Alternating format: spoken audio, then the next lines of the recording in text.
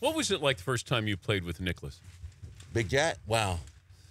Well, you know, he was my introduction and inspiration. I watched the Masters in '71 and I thought, right, I want to be a golfer. Let's try golf. That's how it all started.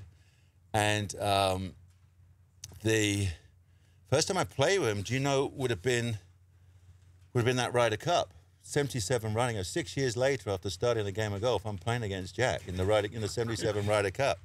And I never forget, because I was long in those days. I had a licorice stick. You know, they just invented, our dealer just invented the graphite shaft.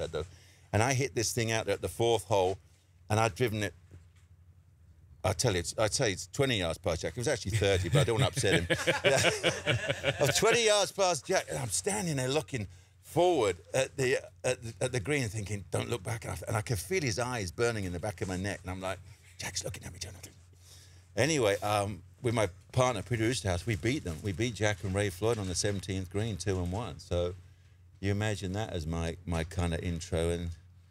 And my favorite story is that, so I started in '71, and in 1973, my dad took me to Troon to my very first Open.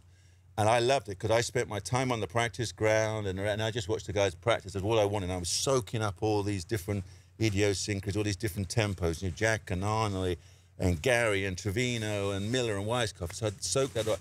Anyway, so I go to our porta-johns, which are called toilets back in Britain, you know, ugly, you know, this.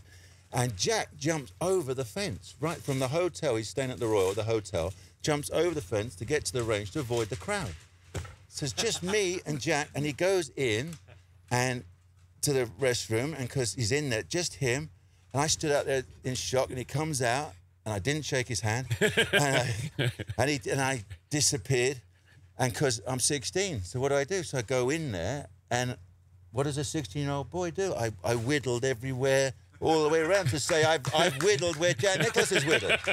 So I tell Jack this story now 40 years later, and he's always going, what is whittling? What on earth is a whittle? So that was my first intro to Jack, you know, so that was pretty cool. And you somehow got knighted with stories like this in your background. Yeah, they didn't hear that bit, yeah. The Dan Patrick Show, weekday mornings on Audience.